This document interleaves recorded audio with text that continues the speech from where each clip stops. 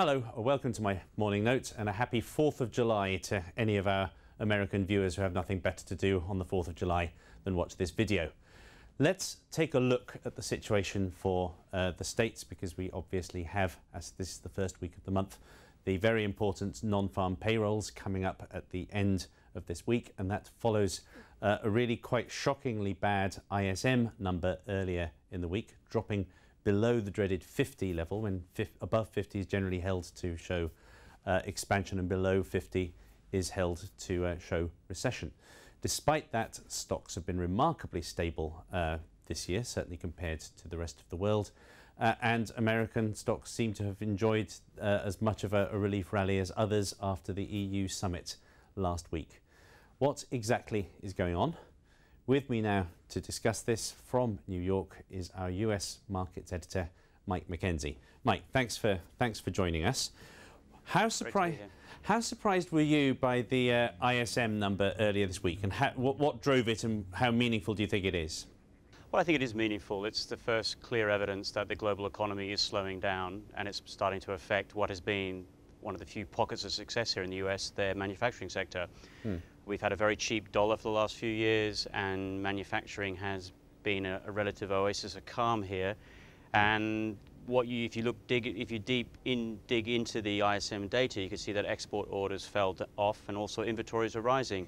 So it's a cause for concern. It sort of puts it's really an arrow across the bow of those who believe that the US can decouple and remain immune to a slower global economy.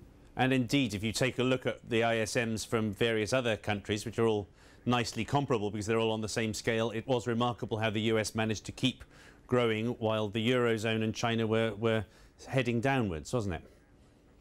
Yes, it is. And I think that's a reflection because the dollar's been generally weaker. I mean, one of the great mysteries, I suppose, for some people is that the Eurozone crisis hasn't really hurt the currency. It's been more of a bond story. But that's helped the US benefit.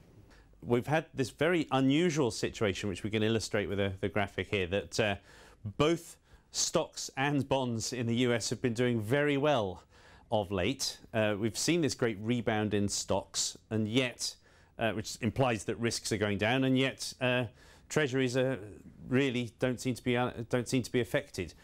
One of these markets has to be wrong, don't they? That would certainly appear to be the case, and it's what a lot of investors are worried about. You talk to investors here, and this is the big question. We had a great performance for treasuries during the second quarter as stocks took a really hard hit back in May into June. And then sort of equities rallied quite well, particularly last week at the end of the month. But what's always been interesting about that equity rally, even if you go back to the first quarter this year, is that bond yields simply aren't selling off aggressively. There's a real sort of feeling here that the US economy is going to slow down and that bond yields are going to continue to grind lower. Now, obviously, for stocks, their get out of jail card really is QE3. There's a feeling here that no matter how bad the data gets, it actually increases the chances for QE3. And as we saw with QE1 and 2, that has been good for stocks. So we're almost at the point where bad news is good news. I mean, we've seen a big rebound in gold and oil this week as well. I mean, are people simply taking a look at a bad ISM number and saying, OK, that means we get more cheap money from the Fed? I mean, you just have to look at the gold price. Whenever you think QE3 is back on the table, gold leads the rally. And I mean, really what it is the Bernanke put. And everybody's betting on that for the stock market. That's why I think 1,300 is the floor for the S&P. Would a bad payrolls number on Friday actually perversely help? Would it give people the sense that the Fed had more cover to go to QE3? I think it would, because, I mean, effectively, if we get 90,000 payrolls, which is the forecast for the moment, and unemployment stays steady at 8.2%, that's really untenable for a Fed that has the dual mandate. It also, 90,000 payroll growth would show that it's been a sharp reduction in second quarter job gains versus that of the first quarter. Now, the Fed has consistently argued that part of the whole rationale for doing quantitative easing is to push people into riskier assets. They want to see stock prices higher, they want to see housing prices start to move up.